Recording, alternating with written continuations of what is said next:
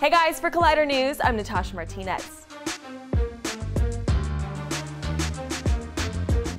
We've got some big updates on Kenneth Branagh's Murder on the Orient Express remake. Not only do we have Deadline reporting that Johnny Depp is currently in talks to play Ratchet, the man who's murdered, but we've also got The Hollywood Reporter claiming that Michelle Pfeiffer, Daisy Ridley, Michael Pena, and Judy Dench have all joined the cast as well. John Campea, what do you think about the ensemble? The initial fear one would have when hearing that Johnny Depp is attached to Murder on the Orient Express is, are they going to make this kind of a slapsticky comedy? Will he play one of his, what he's now known for, over-the-top, extravagant characters? But with a director like Kenneth Branagh in charge, you can lay those fears to rest. Branagh has done remarkable work recently with movies like Thor and the recent live-action Cinderella, and with a cast like Michelle Pfeiffer, Daisy Ridley, Judy Dench, and of course Michael Pena, you know that Branagh is going to bring that classic sensibility to the role. We could actually now see Johnny Depp reassert himself as a true powerhouse in the world of acting and not just a caricature actor that we've become accustomed to seeing him do in the last few years. For more on the new Murder on the Orient Express, head on over to Collider.com and be sure to subscribe to the Collider Videos YouTube channel